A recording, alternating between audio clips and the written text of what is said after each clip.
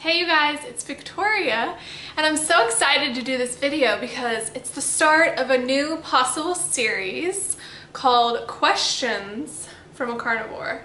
And I got this idea from a good friend of mine, and you know who you are. So thank you for your wonderful idea. He thought it'd be a good idea for people like him who eat meat right now to ask me questions that the general population might not know the answer to and that I can answer. So I thought that's a really good idea. Plus, Questions from a Carnivore has a good ring to it, right? So let's start out with the question.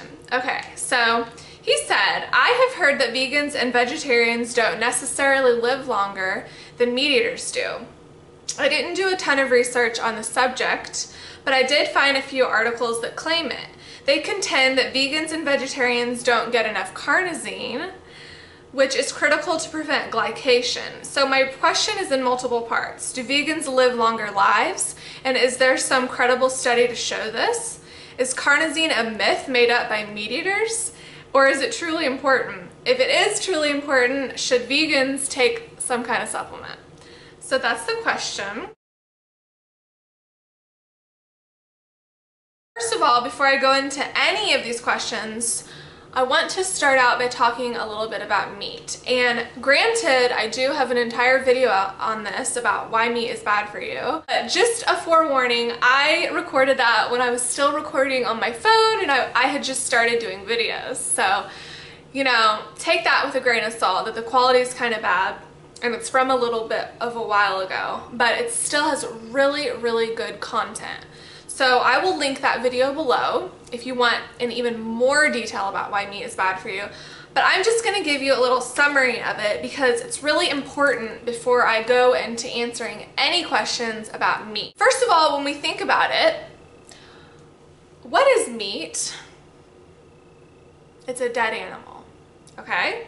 So it's dead animal flesh, it's a carcass, and there's absolutely nothing in dead animal flesh nutritionally that you cannot get from plant food. We need to take the complicated monkey mind questions that arise and we need to get down to more simplicity, right?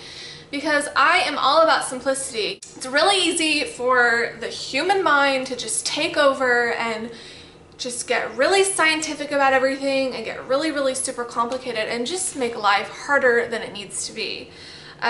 Especially when you're talking about diet. It all really boils down to simplicity. If we're thinking in simple terms and common sense terms, in my opinion, you don't want to be eating dead, rotting, putrefying flesh. You don't want to put that into your living body because we're just not physiologically made for it, first of all. So why are we not physiologically made for it? Well, we have no animal instinct. We're not born with any type of animal instinct to hunt down and kill anything. We don't have claws. Let's say whenever I was 3 years old, or even when I was 13 or 23 like I am now, I have never had an instinct to go out into nature. Like, let's take a cow for example. There's no way I'm gonna go run into a field and bite a cow with my mouth and kill it and eat it raw with the blood and the veins and the GI tract and everything intact, you know? When we see roadkill on the road, what's our first instinct? Ew, that's disgusting, you know, get me away from that. Our instinct is not to go run and eat it and that it tastes good, you know? If we see a cherry tree or a blueberry bush on the side of the road, you know, it's most people's instinct to say, oh, that looks good, you know, I could eat that. But it's not that way with roadkill. So I'm just saying we have no animal instinct to hunt down and kill a dead animal with our bare hands and eat it raw. Unless we are living in caveman times where we really, really had to eat meat to live, you know? We do not live in a time right now where we need to eat meat at all. And we're talking about these diets like the paleo diet. It just really has me scratching my head because we obviously do not live in a time where we need to eat meat anymore, so why would we? And also, when we're talking about the paleo diet, that's a diet based on going back in time. It's about regression, and I am all about thinking about forward thinking. You know, what's the future gonna hold? You know, could we have a vegan planet in the future? I'm not gonna try to go back in the past and live in the past to decide what I'm eating now in 2014. It just doesn't make sense. So many years ago, when we had to move into colder climates, yes, we did need to eat meat. We still were not physiologically made up for it. You still got acidosis and breakdown of the human body when you ate meat. People still got arthritis back then. You don't need to go back in time to figure out what we need to eat now. That's my point. Back to not having a human instinct to eat meat. We have no claws. We have no humongous canine teeth. Yes, we have canines, but have you ever tried to bite into an apple and not have canines? We need those. We have no jaws that move only up and down like real carnivores. Our jaws move side to side to break down the plant material. And also, and I think this is the most important one, is that our GI tract in the human body is really long. That's because it is made to break down fruit and plant foods. Now, if we were true carnivores, our GI tracts would be super short, like a lion or a wolf. Carnivores have super short GI tracts because when they eat that dead, rotting animal flesh, it's doing just that. It's rotting, it's dead, it's putrefying, it's fermenting. So the body of a true carnivore is born to release that as soon as possible. So we don't have that. We have a really long GI tract. And so that's why when you eat meat, it can take almost up to a week to digest. I know people don't know that, but it takes a really long time for meat to digest in the human body, and it's a lot of work, and it breaks down the body, and it creates toxicity and acidity. So there's nothing healthy about eating meat, and we're not physiologically made up for it. Also, meat and dairy, you know, they ignite disease in the body over time. They do not promote health. There's nothing that can promote health about eating meat or dairy. And maybe hundreds of years ago, before meat was filled with growth hormones, antibiotics, all kinds of things that the main population doesn't even know about or study. You know, I've heard of meat glue. They take this powdery meat glue into horrible scraps of meat, and then it can conglom and come together, and they sell it to you as a big, wonderful cut of meat, although it's just loaded with chemicals. I encourage you to, if you think there's anything healthy about eating meat, to just look up slaughterhouse videos, you know? Cows are knee-deep in their own fecal matter. It's disgusting. They're not happy cows, you know, there's no humane slaughter. I just would much rather live a life where I didn't have to kill anything to survive, because it's not necessary to kill anything to survive. I don't want that karma on me, you know what I mean? Meat and dairy is just extremely acidic, and it causes toxicity that's unimaginable over time, you know? And what does toxicity and acidity cause? Cancer, diseases, you know, all kinds of things that run rampant in the body when you're not feeding it alkaline, living foods. That's why it's so amazing whenever we take out the animal products out of someone's diet who is experiencing dis-ease-like symptoms, and they go away, you know, they fade, they get better. And that's because when you take out animal products, you're finally allowing your body to start detoxifying. And, you know, the vegan diet, and especially the raw vegan diet, focusing and emphasizing on detoxification, has healed so many people. And it's not mainstream because A, there's no money in it. There's hardly any money in detoxifying with fruits and vegetables and herbs.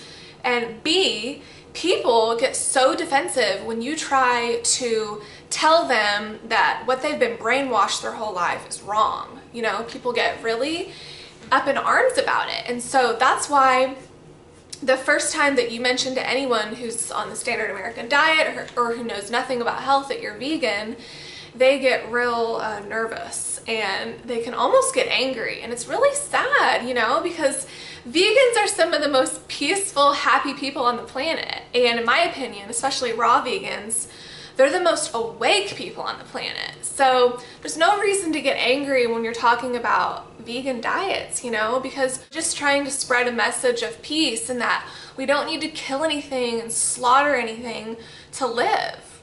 So I really just wanted to preface this question that I'm about to go into with that, so just really understand it. So in terms of the questions, do vegans or vegetarians live longer, and is there a specific study to support that? Well, if I'm going to be super duper honest here, I think that in all honesty, vegans and especially vegetarians do not live that much longer than meat eaters. Why is that? Because you can still eat like crap and be a vegan or a vegetarian. You can stuff your face with bread all day long and then swig down a Pepsi and still call yourself a vegan, you know? I've heard of people trying to go vegan for ethical reasons and they're still eating McDonald's French fries because it's, quote, vegan. So no, if you are still living a life of debauchery, although you're not eating animal products, you still might not live longer than someone who is eating meat. Also, aside from the food trip, which I love to talk about, you know, in terms of long-term health, you can still live a very unhappy life with no spirituality. You can have a horrible relationship, you know, you might not get along with your husband or wife or your children or your family. You cannot get enough sleep to regenerate your body. You can be addicted to stimulants like caffeine. You can be stressed out like crazy, which is so rampant in this society. You know, stress alone can kill you. And you can do all those things and you can still be eating a vegan or a vegetarian diet. So if you're doing all of those things or even a couple of those things, you might not live long. Just really gotta understand all spokes in the wheel of this. It's just more than what you eat that is what's going to account for your life expectancy, in my opinion. Even if you eat a perfect, low-fat, raw vegan, living food diet, you can still not exercise and you can be very unhappy. You know, let's say you're living with a broken heart, you cannot live as long. And now that's just my opinion.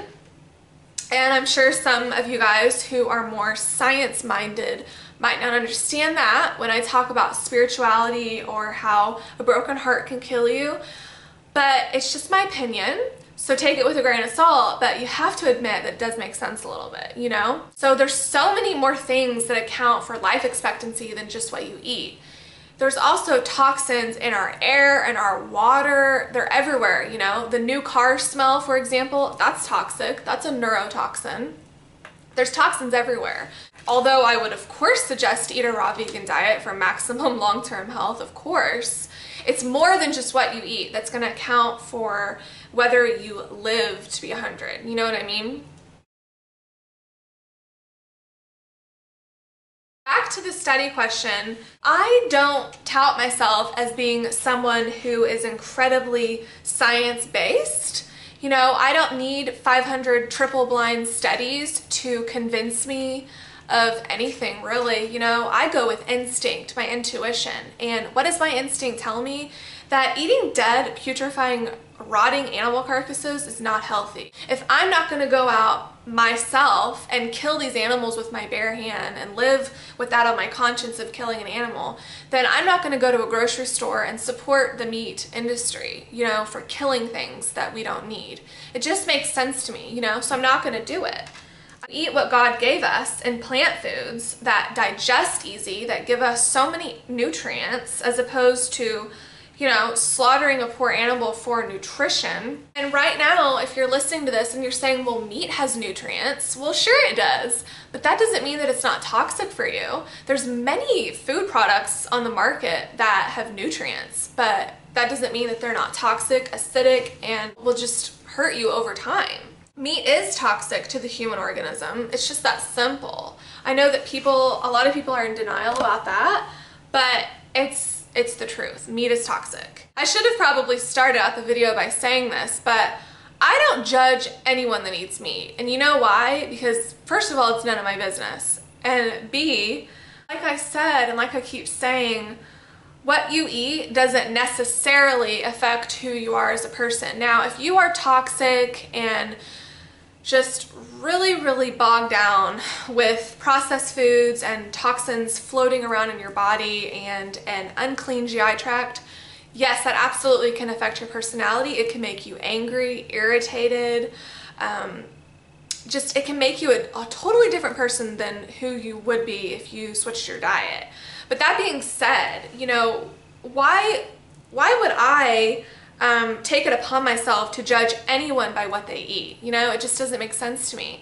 I'm trying to live a life of spirituality, and I'm trying to live a life where I don't hurt anyone or anything. So why would I be mad at anyone for eating meat? It's just a small, trivial thing to get up in arms about. So I'm not judging anyone or anything, and when it comes down to it, if you want to eat meat, go for it, because in the end, in my opinion, you're only hurting yourself. That's just what it is. I'm not going to change my truth, and your truth might be different than my truth, but my truth is that I'm still going to continue to eat my living, vibrant foods all day long. I'm going to keep exercising. I'm going to keep practicing spirituality and praying and meditating, being happy, going outside and loving nature and being so thankful for everything God has given me. And I'm still going to be content, no matter if everyone around me is eating meat, because I'm going to live by my truth always. You have to figure out what your truth is in life, and you have to live by it. So I have figured out mine pretty much, and of course I'm still evolving. I hope to always be evolving in this life. Just really encourage you that if you are a vegan, to not get so frustrated and angry at people who eat meat, because it's their life, not yours. You've already figured out the truth. You've already figured out what you want for your life, and you've changed yourself, but you can't change anyone else. Other people around you, whether it's your significant other, your family members, your friends, they have to change themselves. You cannot change anyone. Sure, you can give them the learning tools and you can hope to enlighten them, but it comes down to them. I just would really encourage people in the raw vegan and vegan movement to spread light and happiness. So if I'm the light in this world, you're walking around in a sea of people that are asleep and in the dark, you know, you want people to be attracted to your light. And how can you be a light full of happiness if you get angry at every person you come across who eats meat? Because come on, you guys, most people in this society eat meat. I can hope one day that we awake to a planet that is all vegan, but it's probably not going to happen in my lifetime. So you have to be a light, and you have to be able to let people come into that light on their own time. You know, you can be over here saying, come on, come to the light. I will teach you how to be happy and vibrant. Sure, you can do that. That's what I'm trying to do with my videos and just being an example in my everyday life. But people have to want that for themselves. You can never poke it down someone's throat enough to where they're going to change, because ultimately they're going to resent you for that. So back to the question of, do vegans live longer? So I would say that the key to living longer for anyone is to detoxify. And if you don't dig deep and detoxify your body long term, then you're not necessarily going to live longer if you're eating a vegan diet. If you want to detoxify, of course, the best diet on earth to eat is raw vegan, because it encourages detoxification, especially a high fruit diet. Okay, so that's the key to living longer and getting your body completely cleaned out so it can absorb the nutrients from your food, so it can just be revived, you know? Because most people were not born raw vegans where they lived completely clean. So it's so important to detoxify and to remove your mucoid plaque from your GI tract from a lifetime of your body throwing up defense mechanisms to the horrible food that you put down your gullet. Getting your kidneys to filter correctly is so important, you guys. In the morning, first thing, pee in a clear jar or a cup, and it should have sediment in it. You know, it should look like a snow globe. If it doesn't, that means your kidneys are not filtering correctly. And why do we want them to filter correctly? Because the kidneys are the only two organs that filter the lymphatic system, which is the series of tubes and lymph nodes all throughout the body, which is like the sewer system of the body. So if your kidneys aren't filtering correctly, you're going to get backed up over time, causing so many problems. That's what I had. I had chronic skin problems my whole life, and I know that it was based in my lymphatic system and my kidneys. So that is a key important thing to understand if you're trying to live longer. Get your kidneys to filter correctly. Also, clean and strengthen your liver. That's the granddaddy organ of detoxification. You gotta get a clean liver if you want any type of health long term. And if you don't detoxify, you're not necessarily gonna live longer than meat eaters, in my opinion. So that is why fasting, mono fruit fasting, juice feasting, and of course water fasting is the top dog, the top echelon. Those are the true keys to health and living long, okay? So no, if you are a vegan or a vegetarian, you're not necessarily going to live longer than someone who's stuffing down a steak at night, you know? It's more complicated than that. And that is why the minute I found out about detoxification, I absolutely fell in love with it, you know? I fell in love so much. And I don't think that I will ever go a day without thanking the Lord and my lucky stars for that, you know, because so many people are walking around who know nothing about detoxification, and, you know, especially if they have any type of health problem. The medical doctors are not going to tell you about detoxification, you guys, because there's no money in it. They're going to give you prescription drugs to cover up your symptoms, or they're going to rip your gallbladder out, or your thyroid, or your tonsils. They're not going to tell you the true keys to health. That's why if you're watching this right now, you, in my opinion, you have good karma. You are so blessed because somehow someone led you to this. And that just makes my soul and my heart so happy to help anyone to learn about detoxification, because that is the true key to health. So as far as a study to see if vegans live longer, you know, I haven't looked that up because, like I said before, I'm just not someone who bases my life on these studies who were done by people in the allopathic world, first of all, you know. So, but there is one that I do know of, and it's the China study by T. Colin Campbell. I own the book. It is amazing. So it's a book where they did a massive study in 65 countries in China that showed how not eating animal products reduces your risk of all kinds of disease all across the board, like cancer, heart disease, etc. So it's a great book for someone who's just stepping into the world of veganism. I remember it's one of the first things I read. And the study concluded that countries with a high consumption of animal-based foods in 1983 to 1984 were way more likely to have had higher death rates from Western diseases, while the opposite was true for countries that ate more plant foods. So that's a great one to read. And also read The Mucusless Diet Healing System by Arnold Ehret, or The Detox Miracle Sourcebook by Dr. Robert Morse, or The pH Miracle by Dr. Robert Young. Those are all books that I would really suggest you reading if you were trying to figure out anything about the vegan diet. So now I'm going to get into the carnosine thing. So I had honestly never heard of that before I got this question, but I did know that it was the type of word that sounded like it was an amino acid. And an amino acid is a building block of protein. So it looks like that this is going back to a protein question. And I just want to clear up the air right now that there's actually no medical term for protein deficiency. And why is that? It's because it is so hard to be deficient in any kind of protein unless you're severely malnourished and you're not eating anything. Then you can be protein deficient, just like you'd be deficient in a lot of things. But it is so hard to be protein deficient. And the good news is if you're on a vegan diet and you have people in your ear telling you that you're going to be protein deficient, which is the last thing you need to worry about, the good thing is that every plant food has amino acids that create protein. So especially things like dark leafy greens, nuts and seeds, things like spirulina. I love tahini and hemp seeds, and you know, I have a huge salad every day. They're loaded with protein, and it's plant protein. And do you know why that's good? Because animal protein is acidic and toxic to the body. It makes you sicker over time, but plant protein makes you healthy and strong and vibrant over time. So that's the good thing about that. You know, even fruit has amino acids.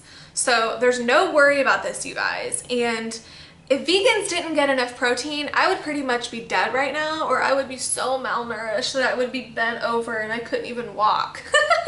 And it would be the same thing for all of these long-term vegans who are in actuality thriving much more than the general population who stuffs their face with meat all day and dairy. So carnosine, or it's also called beta-alanine, is an amino acid that's a protein that a lot of meat eaters peddle in terms of supplements. So it's always funny when bodybuilders or meat eaters say that you won't get enough protein on a vegan diet, but they want you to take protein supplements or like carnosine supplements, you know? Isn't that funny? It's just really funny to me. So beta-alanine is typically a supplement that bodybuilders take, but if you're eating meat, why is it that the meat eaters are the ones that always take all the supplements for strength, you know? Shouldn't you just be able to eat a steak and be strong? It just doesn't make sense. That's because a lot of meat eaters and the people that lift weights, they're doing it for vanity reasons. So they're taking all of this protein to build themselves up, when in actuality, it's high protein diets that wreak havoc on the kidneys and the colon over time. That's why I feel so sorry for people that are just so attached to their high protein diets or who eat so much meat, because they're ruining their kidneys and their colons over time, you know? They just are, and it's really sad. So I think as a society, we need to get away from this, you know, you need your protein, mindset and move towards you need more vitamins and minerals, you know? You're gonna get enough protein, especially on a plant food diet. It's just a given. So we really need to focus on getting enough fruits and vegetables as opposed to loading our bodies and our kidneys down with all of this protein. So no, a carnosine supplement is not necessary. And plus, you want as little synthetic man-made supplements in your body as possible, you know? You don't want to mess up with the natural chemistry of your body. That's why I like whole food supplements. So for example, if you are a vegan and you're trying to get selenium, instead of eating dead animal flesh in terms of a fish who's loaded with mercury, and fish is one of the most polluted things you can eat one Brazil nut a day, or a half of a Brazil nut a day, you'll get all the selenium you need. So that's a whole food supplement. That's of course something I would recommend instead of going out and paying for a synthetic, made in a laboratory selenium supplement. You know what I mean? So you just want as little of that in your body as possible. Let me just repeat and summarize that you're gonna get all of the protein and all of the amino acids you need on a vegan or a raw vegan diet. So in my opinion, if you want to live longer than most, what are you going to need to do? You're going to need to detoxify your body for long periods of time. For me, a minimum of 5 years is necessary to be truly cleaned out, you know, by things like I talked about before: juice fasting, water fasting, monofruit dieting, you know, going to Watermelon Island where you only eat watermelon for like 7 days or something like that. Okay, so after you detoxify, or while you're detoxifying, you're gonna wanna eat a raw vegan diet. And that's because it just makes sense. You're gonna want these living, vibrant, nutritionally rich foods, you know? Especially when we are constantly surrounded by toxicity in our environment, in our air, our water, and now they're dumping chemtrails on us. I encourage you to look up chemtrails because that's a whole nother video in and of itself. So there's toxins everywhere. So we need to be able to take charge of our own health and take it into our own hands. And by doing that, we're gonna need to detoxify and eat a living foods diet and take out the acidic, toxic, unnecessary foods like meat and dairy and grains. Anyway, I hope that you enjoyed this video, and I know that I'm sure I got a little bit intense in parts of this, but that's just because that's my passion coming through, and that's my desire to help you guys in any way I can. So I hope that that answered the question of my first series of questions from a carnivore. So thank you so much for watching and subscribing, and if you watched this whole video, then mwah, I'm so appreciative, and I will see you soon, you guys. Bye.